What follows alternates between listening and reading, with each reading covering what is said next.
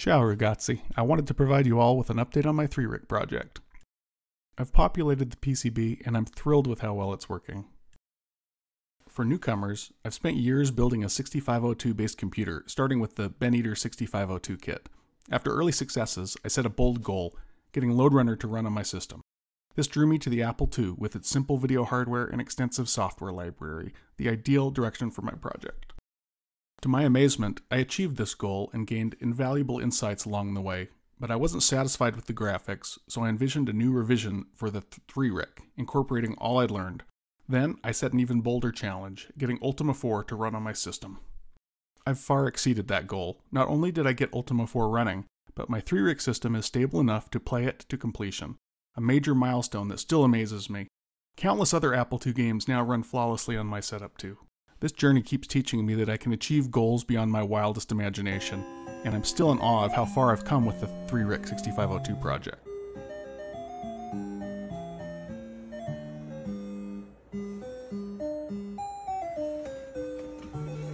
Recently, I couldn't resist adding a Tandy 1000 to my retro collection. It came with an ESP32 based Wi-Fi modem. I connected it to my 3-rig and coded a simple terminal program, enjoying the nostalgia of connecting to online BBS systems. I recently added a 512 KB Macintosh to my collection, complete with an Apple ImageWriter 2 printer. I've been tinkering with it. PrintShop runs on 3-rig, but I couldn't print to my serial device. More on that soon. So I developed a banner printing program for the 3-rig that turns text strings into PrintShop-style banners on the ImageWriter 2. Let's briefly talk about the ImageWriter 2. The Apple ImageWriter 2 is a charming little serial printer. Essentially, you send text to it like you would a terminal, and it prints what you send. There are some basic control codes to bold, italicize, underline, or set double width text. You can still buy ribbons new today through Amazon for $6. Isn't that crazy? For some reason, I keep buying these printers. I now have 3. If anyone wants to buy an ImageWriter 2, let me know.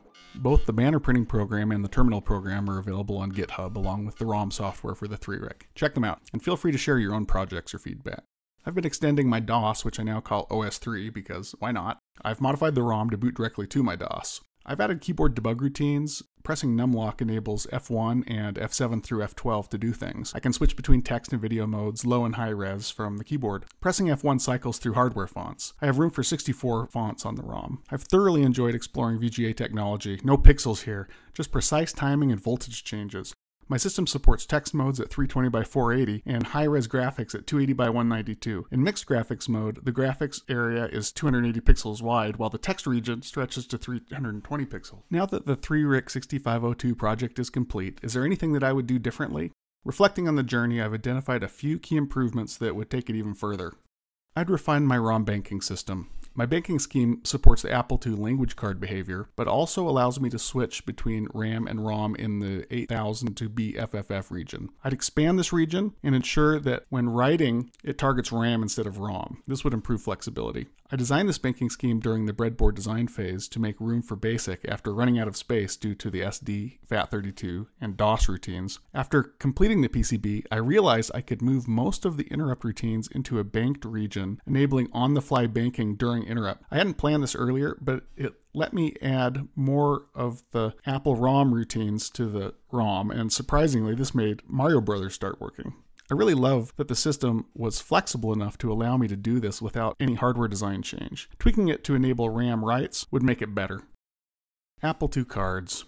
I learned a lot about Apple II cards. I'd redesigned my Disk 2, Mockingboard, and serial devices as plug-in cards, making them pin compatible with Apple II slots.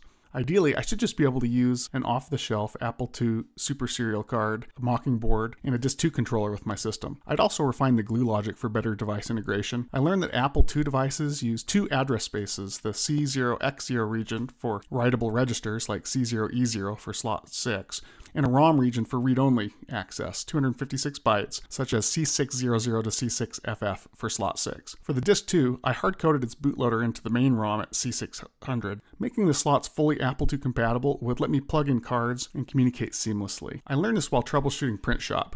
I realized I could boot it and design banners, but my serial device wasn't supported, preventing printing. Ideally, I'd integrate a Super Serial card for full compatibility. That challenge inspired the 3-rig's banner printing program, but next time I would prioritize device support from the start. Improving the PS2 keyboard and mouse hardware integration. I'm really proud of my PS2 keyboard and mouse interrupt routines. They're clever but bulky, processor heavy, and time sensitive, making simultaneous use unreliable. I spent hours debugging this instability, and if I restarted, I'd decode PS2 signals in hardware and update registers directly for smoother performance. For a future version, I'd consider swapping VGA for composite video to address current limitations and explore new possibilities. I'm really proud of my VGA implementation, but it comes with challenges. One, it locks the CPU clock to 1.57 MHz, making programs run too fast. It prevents connecting to a physical Apple II disk. So much of the Apple II is timing sensitive, and cycle counting to measure precise times for connecting with devices is everywhere. Exploring composite video would be fascinating. It would deepen my understanding of the signal and let me align 3RIC's clock speed with the Apple II, improving compatibility. It requires complex circuitry to emulate the Apple II's composite video color burst technique. I wish I'd used potentiometers in the resistor ladder for the VGA output. That would let me tweak the colors to my heart's content. Tweaking to perfection. The colors are okay, but to tweak them now, I'd have to replace surface mount resistors. I'd flip the silkscreen vertically. Darn it, it's upside down in the case. It's a funny reminder to double check layouts in future designs. I'd like to think that I won't forget this lesson. Time will tell. I had a blast gaining hands-on experience with surface mount soldering, but I used nearly every part size imaginable. Next time, I'd be more strategic about part selection to streamline assembly. I tried solder paste and a hot air gun. In the end, I found a soldering iron and standard solder to work the best for me, although a microscope was a must. I'd add ports to the case's USB and audio jacks. I've added these jacks to the board, but they're redundant. Integrating them with the case's ports would improve usability and aesthetics and simplify the PSB. Plus, the case has USB ports I could use to power devices like speakers or the Wi-Fi modem, enhancing functionality through the integrated ports. Essentially, if I were to do it again, I would iterate on the design such that my computer is a more faithful Apple II clone. That said, I regret nothing. I'm thrilled with where the 3RIC 6502 system stands. I don't see myself revisiting the hardware anytime soon. I've been mulling over exciting new explorations, but haven't committed to any yet. I feel like Bilbo Baggins returning from Mordor, exhausted but inspired. In the meantime, for software changes, here's what I have on my mind. I'm thinking about extending the DOS to support batch files and launching programs with parameters. I need a good editor, so I'm thinking about building one that works with my DOS. I've got mouse support, so I'd probably make use of the mouse. I might like to build an on-device assembler to go with the editor. It might be fun to integrate the editor with the Wi-Fi modem to enable prompting internet LLMs for 6502 code generation without having to involve a PC. In terms of hardware exploration, here are my top contenders. I'd love to know what you think. Would you vote for one of the following? A Motorola 68K based system, maybe something that can run Atari ST software. B, building a RISC-V processor. RISC-V is an open source instruction set architecture. Unlike ARM, which requires a license, or x86, which is proprietary, RISC-V is open and free. I could take the plunge into FPGA, Verilog, and CPU design. I could create a computer with an FPGA-based RISC-V processor in a DIP package using external ROM and RAM and input devices. It'd be thrilling to get Linux and Doom running on it. Or C, explore OpenCV, Open Computer Vision, and an object detection library, and integrate with hardware to create a vision system on a Raspberry Pi 5 with a turret. I feel like Bilbo Baggins stepping back from Mordor after the 3RIC 6502 adventure, exhausted but thrilled with the Ultima 4 victories. Upside down silkscreens and dreams of RISC-V or turret vision systems.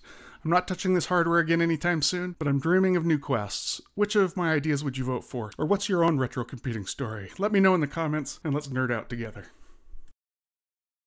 Arrivederci.